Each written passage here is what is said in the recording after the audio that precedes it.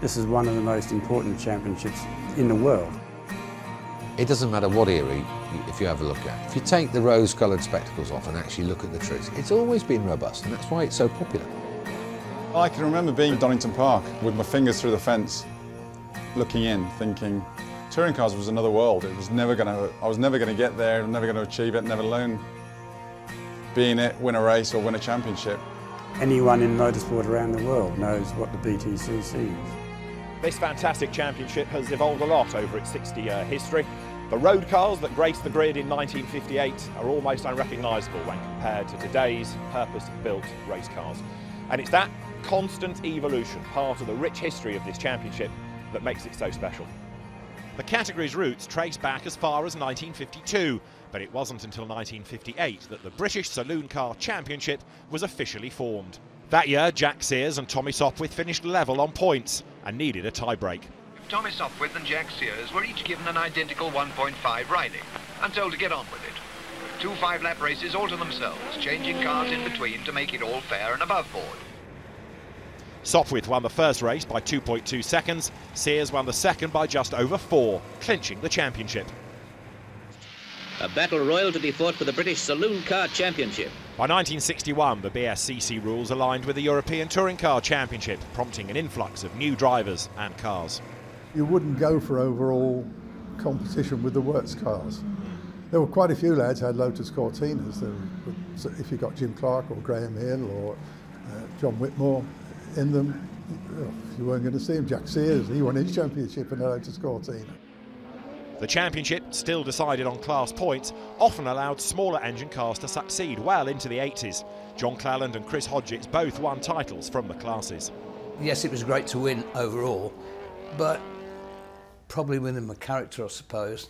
I aspired to driving the large capacity cars, but I thoroughly enjoyed having them over and getting a little 600 car halfway up the grid. The championship then moved to a 2-litre system, and in 1991 a single class structure for the first time. Where we finished up was nothing like where we started. It was very basic.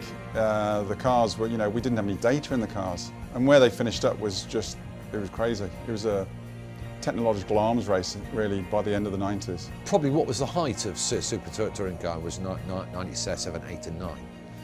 With Williams was just remarkable. My first test was in Jarama, and I had a whole Arctic of tyres just for me. And I did no more than 5 laps on a set of tyres. So to be involved in all of that, where there was this just massive resource, was truly amazing. People look back at the 90s and think what a great era of the BTCC it was. And it was probably great for the fact that technically the cars were fantastic, the amount of money that was being spent on it and the amount of manufacturers in it. Honestly, the racing wasn't great. The racing just wasn't great.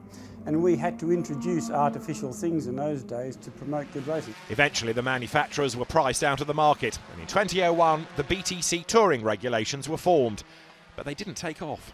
I think the BTC regs were mega. They were the best regs. I think it didn't kick off because Super Touring had died, and it was just, it was a trough in the peaks and troughs of history. In many ways, it's good that's gone, because it makes the void between, those who are got good drivers in good cars with some good people which don't have the budget, and those which have everything. It narrows that gap, and that's got to be a great thing for the spectators and the fans of the series. In 2011, the current era of the BTCC was formed. The current regulations last for another 4 years.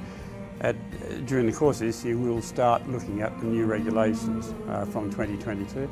And there's no doubt that there's a degree of electrification will come into it. Not full electric, but there'll be a hybrid. The history of this championship and what it's delivered to British motorsport and continues to deliver to British motorsport is something we should all be proud of.